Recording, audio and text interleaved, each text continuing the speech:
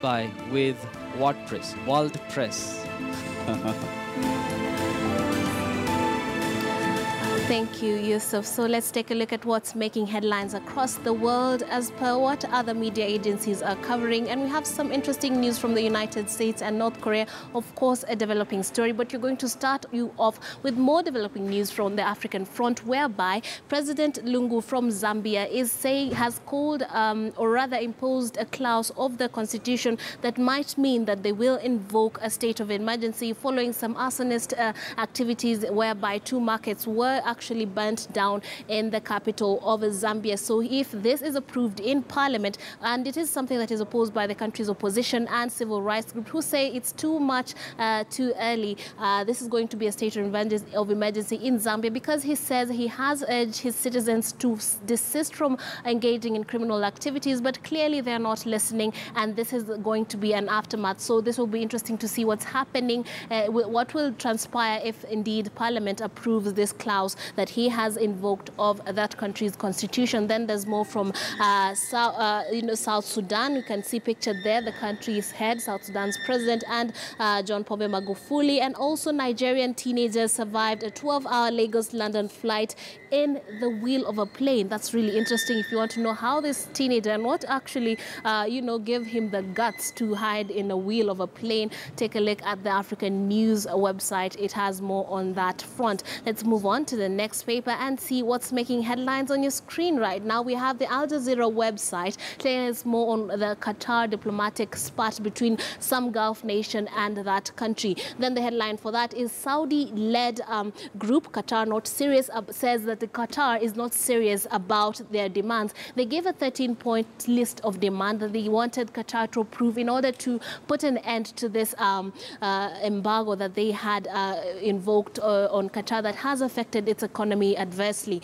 So they had a meeting in Cairo, and of course from the headline there was no headway that came out of it. Qatar has said that this is just a provocation from this country. There's nothing positive that comes out of it. In fact, they feel that this list of demands or the charges that are being fronted against Qatar are just meant to give the Western world a negative view of the country rather than actually be for anti-terrorism and things like that. So that's what's happening on that front. And then we're having the United States also making headlines on the Al Jazeera website.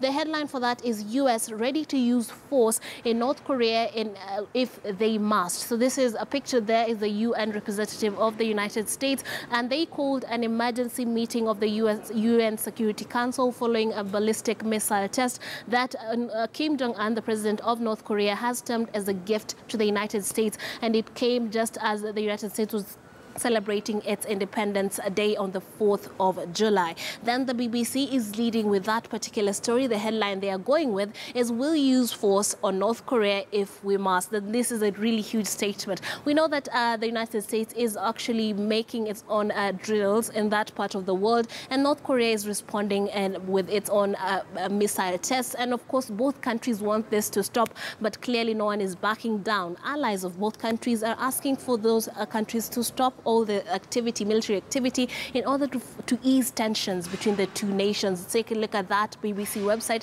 to know more on that. And then we're having Trump to give a major speech in Poland. So he is still touring the world, Europe, making visits to countries that he hasn't before. And this is typical of any new president's first term, when they're trying to, get into the flow of things politically and diplomatically. So he's going to be making a speech in Poland. It's interesting to see what's going to come out that is new between in that country, as is between with regards to their relations. Then that North Korean story is still making headlines on the CNN website. Their headline is "New escalation of threat to the United States." I think this stems from that statement from Kim Jong-un, who said that this is a gift to the United States, and this is an intercontinental ballistic missile, which means it can be fired from one continent to another continent, which is of course a direct threat in terms of military activity. Then the subhead for that is U.S. confirms North Korea launched an intercontinental ballistic missile. We already said that. Experts say Washington has few good options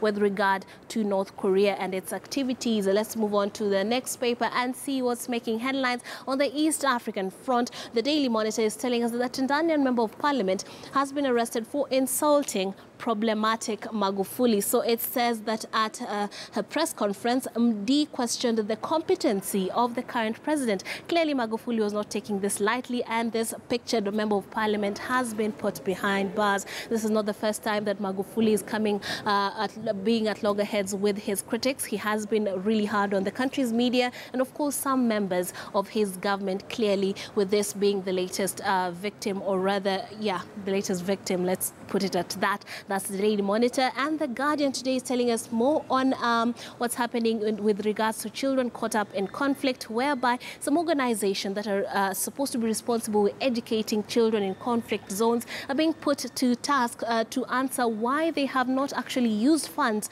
that are supposed to go to the education of children in conflict zone, as you have seen some children right there pictured. This is a response that has been published by The Guardian on why it is difficult to do this and some of the things that the local governments are supposed to do in order to make it easier to tend to the educational needs of said children. That wraps up our segment of World Press.